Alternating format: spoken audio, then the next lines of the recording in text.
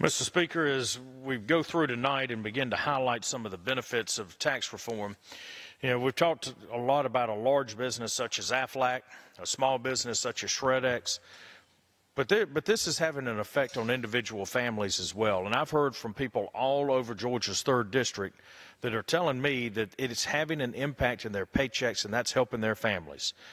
Robert in Thomaston wrote into my office last month to say that he had checked his check, and he had more money in his retiree account statement on his military pension because of tax reform, and this is helping him meet his monthly finance goals. Erin in LaGrange told me that she has $132 more in each paycheck. She said, while it may not seem like a lot to some, it's her money, and every little bit helps. And these are just 2 of the millions of Americans who are seeing larger paychecks because of comprehensive tax reform. And if you aren't sure if tax reform is helping you, I want to encourage you to check your check. See how much more money you're saving each and every month.